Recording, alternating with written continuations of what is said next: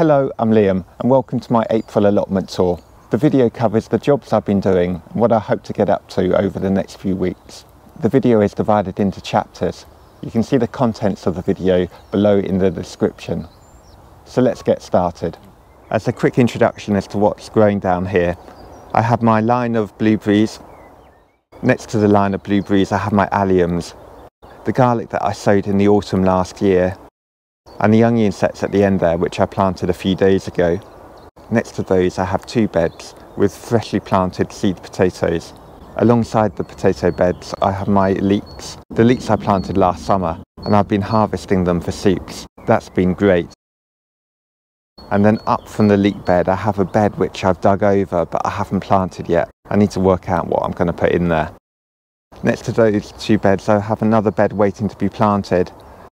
And up from that I have my broccoli. The broccoli's in season as well, and this year looks to be a particularly good year. The bed covered in fleece contains my perpetual spinach, and next to that bed is my strawberry bed, and there are the first signs of the strawberries coming to life. Plenty of green leaves now underneath the wire mesh that protects them. I also have this big rhubarb plant in the bed next to my fruit cage. And next to the rhubarb plant, I'm thinking of using the bed to grow herbs and flowers. I have an apple tree, which has been on the plot for about a year now. There's a fruit cage that contains gooseberries and currants. And I've recently extended the fruit cage so that the frame covers a row of hybrid berries, Tayberry, Loganberry and Boysenberry, and a row of raspberries. I also have this Polytunnel, which I use mainly for growing tomatoes, cucumbers and this year chilli. And I'm using the Polytunnel at the moment for germination. The blueberries are now in flower. It's great to see them in flower because that will be where the fruit forms. I am a little worried that it's been so cold just at the time where the plants are coming into flower. I hope the blossom hasn't been damaged by the cold weather. I'll just have to see what happens. A couple of months ago now, at the base of the plants I put a thick mulch around them to give them a feed. It's not too late to do that. Some years I've mulched the plants about this time of year. It's good to do that before they enter full growth, just to make sure they've got all the nutrients they need. It's great to see the garlic looking like this. The plants now are over a foot in height. One of the advantages of planting in the autumn is now at this time of year the plants are relatively mature and they're benefiting from the moist soil. A later planting, for example putting the cloves in March, the problem is that by the time the plants have got going, the hot weather's arrived and the soil is relatively dry. An autumn planting means that the plants can take full advantage of the moist soil at this time of year. This bed contains the onion sets. I planted these a few days ago and I'm planning to make a video to show how I planted them. But what's great is that after only a few days, some of the sets have already started to germinate. Now it's only a few of the onions that have germinated, but nevertheless it's great to see that they've started. I'm using biodegradable weed control fabric, because if I didn't at this time of year, there would be weeds springing up everywhere over the next few weeks that would actually give me quite a lot of work. The next two beds contain my potatoes. I have created a video on how I planted the potatoes and I'll link to that. On the top it's possible to see the mulch I applied to feed the potatoes. The mulch is compost I made through hot composting. I've been really pleased with how the hot composting is working out. It's given me a lot of compost to use. I still buy compost for germinating seeds, but to enrich the soil to feed it, either laying it on top or digging it in, the hot compost seems to be ideal. The leeks are looking really good. To my eyes, the leaves are looking slightly yellow. Other years the leeks have swelled up more, but this spring has been more challenging than normal. We had a period of hot weather and then a lot of cold weather, and the plants haven't grown as much as they have in previous years, but nevertheless they're still providing a good harvest. What has performed really well this year has been the broccoli. I've had some really big harvests from the plants already. Unfortunately, the cold weather over the last few days has temporarily stopped the new growth. But there's already good signs that more spears are developing now that the sun's out. I hope to get a few more pickings off the plants. I hope this is coming out well on the camera. You can see a really good head there. And actually there are a number of spears all over the plants. I hope to come down here tomorrow, take another picking with some leeks and make a delicious broccoli and leek soup. Underneath the fleece I have my perpetual spinach. I had been planning to remove the fleece by now, but we've had some really cold nights recently. I'll remove the fleece when there's no more risk of frost. Let's take a look underneath. A few weeks ago I came down and really thinned the plants out. The plants are now spaced about 9 inches apart, allowing plenty of room to grow. And I think they're now looking really, really good. And best of all, nothing seems to be eating them. Slugs can be a problem down here. Well, I think the slugs can be a problem anywhere. These plants here are radish plants that have started to go to seed. I need to dig these up before they flower and send their seeds everywhere.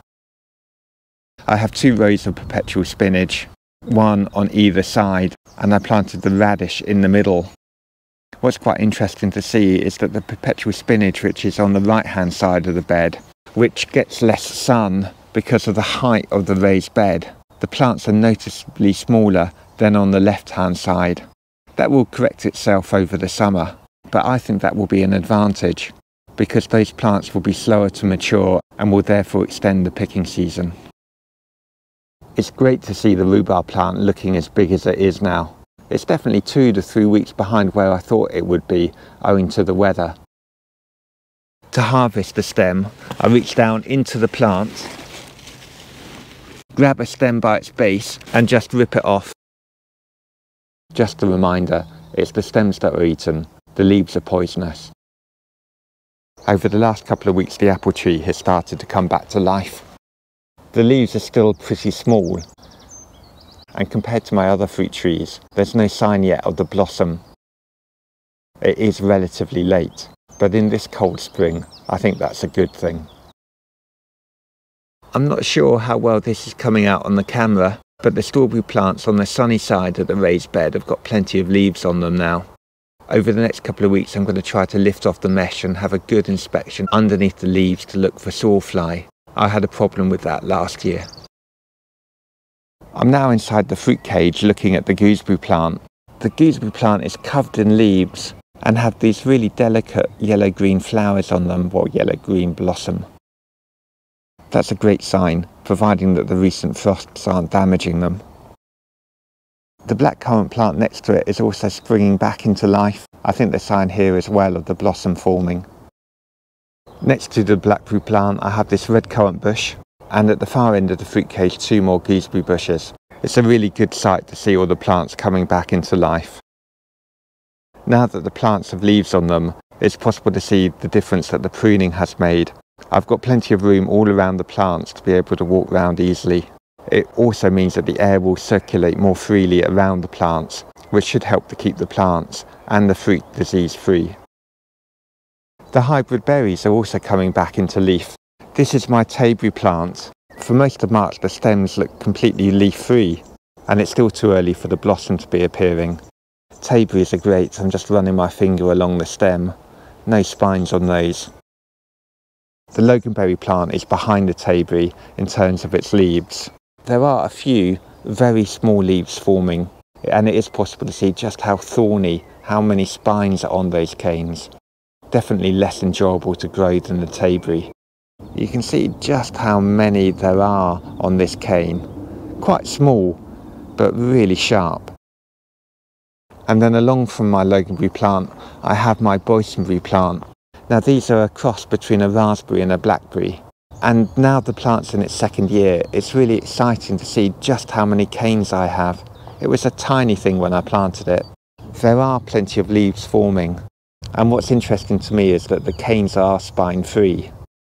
And also in colour, they're actually very, very similar to my raspberry canes. If I can keep the birds off them, it's looking good for a harvest this year. The raspberry canes are also coming back to life. Plenty of leaves on them now. I'm growing a few different varieties of raspberry. My raspberry canes have had a checkered life down here. A couple of years ago, the bed really got out of control. Last year was one of recovery. And I now have clusters of really healthy looking canes all along the raspberry row. If I can take good care of the canes this summer, I hope the canes will fill out all along the row. I've applied a mulch of straw along the base of the raspberry canes. The intention is to keep moisture in the soil, because what I've learned is that raspberries like their roots nice and moist. They seem to grow much better that way. Outside the polytunnel I have my flower bed, but because of the cold weather nothing seems to be happening right now. And lastly I'll show you what's inside the polytunnel. Now what's in this big tray here, a collection of peas and beans. I only planted those a few days ago, but I'm hoping that they'll germinate quickly when the weather starts to warm up again. The polytunnel is unheated, and to provide even more protection to heat-loving plants, I have placed some pots inside unheated propagators.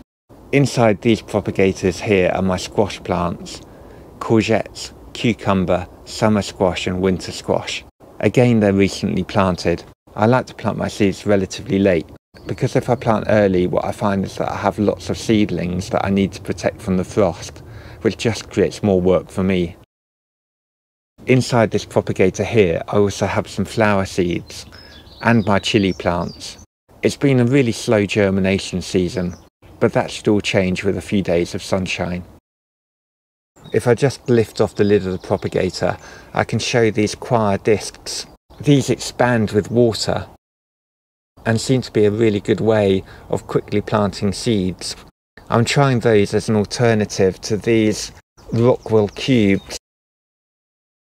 I find germinating seeds in rockwool really quite reliable, but what I don't like about rockwool is that the cubes themselves aren't biodegradable. They're a waste product that just need to be thrown away or incorporated into the soil, but they don't break down.